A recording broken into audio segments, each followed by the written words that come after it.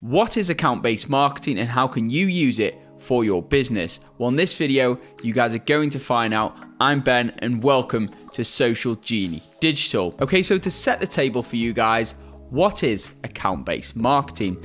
Well, account-based marketing is a B2B marketing strategy in which best fit accounts or companies are targeted with a hyper-personalized strategy.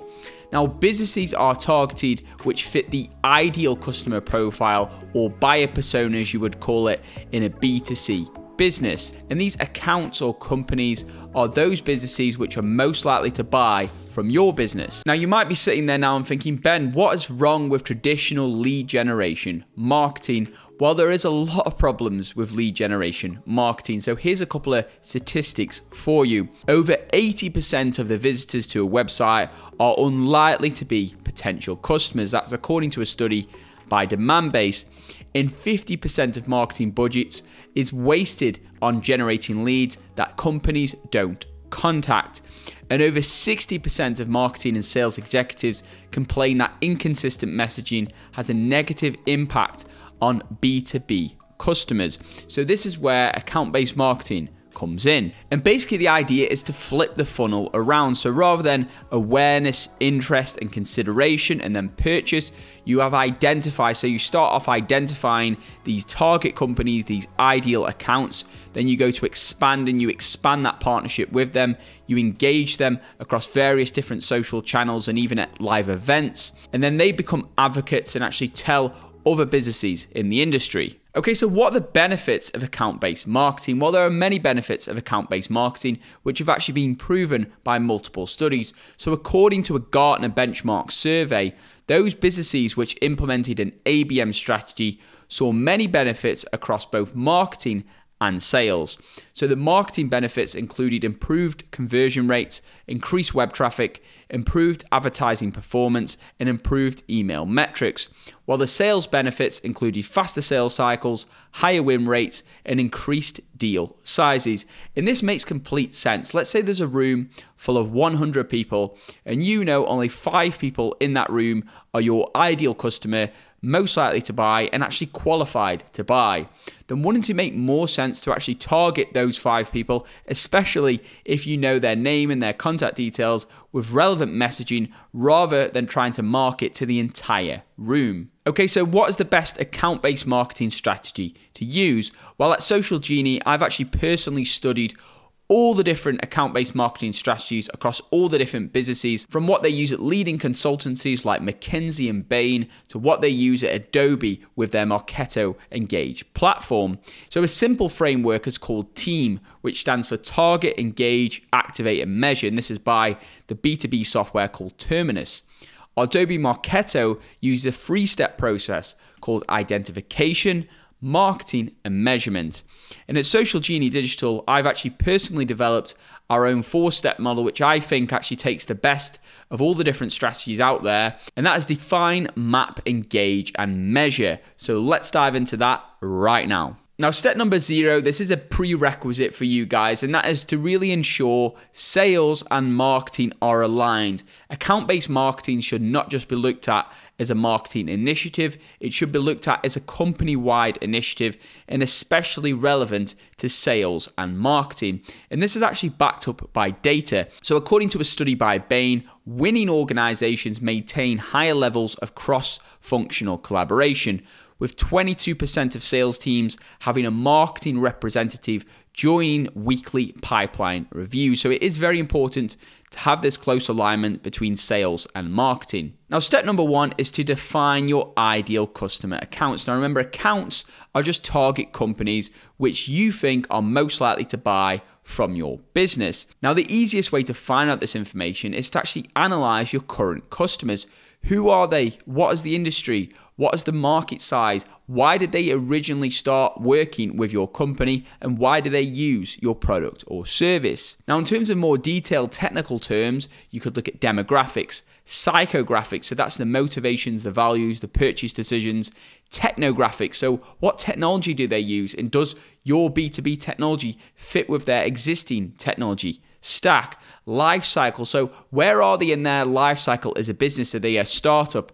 Are they a mature company? Do they have a lot of bureaucracy in their business, or are they more open to new ideas? Now at Socialgenie, we like to say it's always good to be curious about your customers, and that is essential, especially when you're developing and defining these target accounts. Now step number 2 is to map these target accounts with your resources. Of course, ideally with account-based marketing, it would be great to have all your accounts with a one-to-one interaction, but really that's just so resource intensive and it's just not possible for even large technology companies. So you do have to really define what are your top accounts and where can you offer that one-to-one personalized experience. For example, with clients we highlight, let's say, the top 30 accounts, and then we highlight the big 5 or the most important 5 of which we can have somebody one-to-one interacting with each of those single accounts. Or we can do what's called a one-to-many or a one-to-few, where we have one person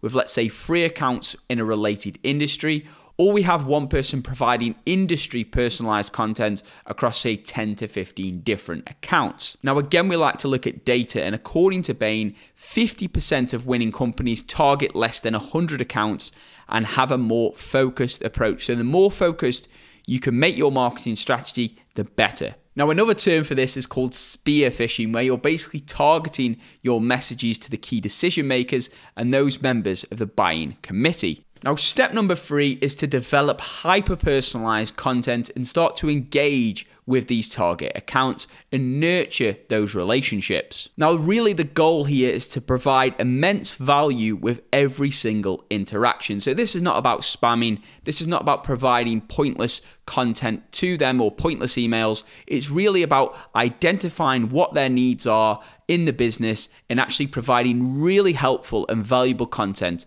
to them. And of course, it's all about defining the right message to the right person at the right time. Now at Socialgenie, we also like to say personalization equals profit, because the more personalized you can make an interaction, the higher conversion rates you will see. And this is backed up also by a lot of data. So according to a study here by HubSpot, personalized call to actions result in higher conversion, and 73% of customers prefer personalized shopping experiences. Now, the next question you need to ask is, where is the attention of your ideal customers? So you found these target accounts, you've mapped out their buying committee, how they make decisions, and who are you trying to target.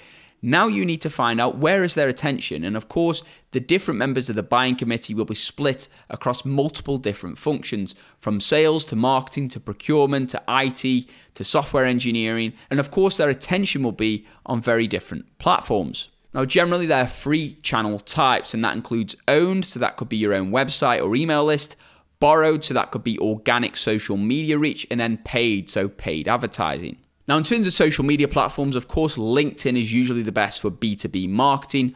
Blogs and websites, so you want to target blogs and websites relevant to that specific industry and that specific buyer persona.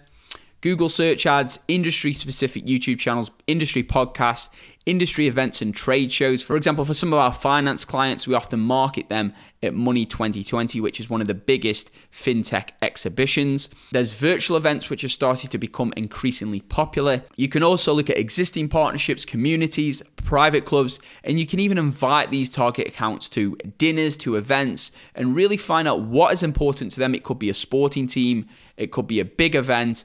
Invite them personally to there, of course, make it all VIP.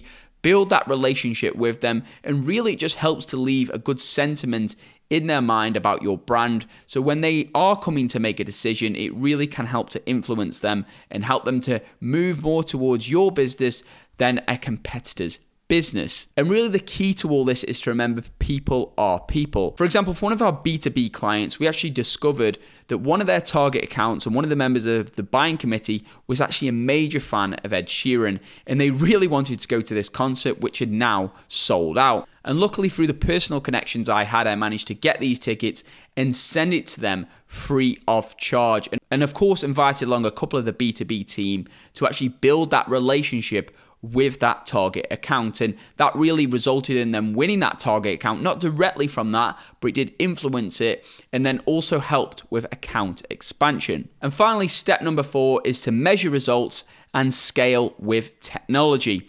So of course, with any interaction you do, always be sure to measure results. For example, this could be using a platform such as Google Analytics if you're tracking website traffic, conversions, bounce rate, etc. Also, you need to be tracking, let's say, content which is being downloaded, content which is being binged by certain accounts, content which is being shared more. And for events, you could track the number of sales calls or sales meetings booked. You could track the number of demos signed up by target accounts. And there are many more different metrics which you can track. Now, in terms of technology, definitely as you start scaling, you will need certain technology. Now, you can cobble together lots of different pieces of technology. For example, with clients in the past, we've used a CRM or customer relationship management system to track all the contacts such as HubSpot or Salesforce.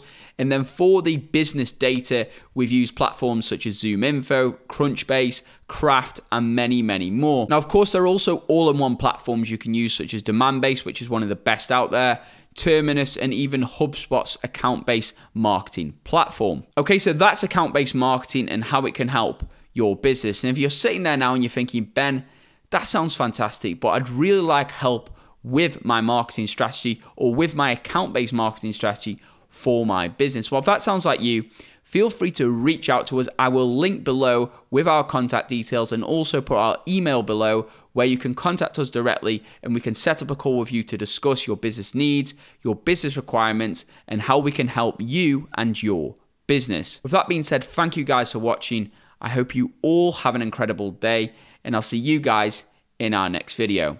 Keep growing.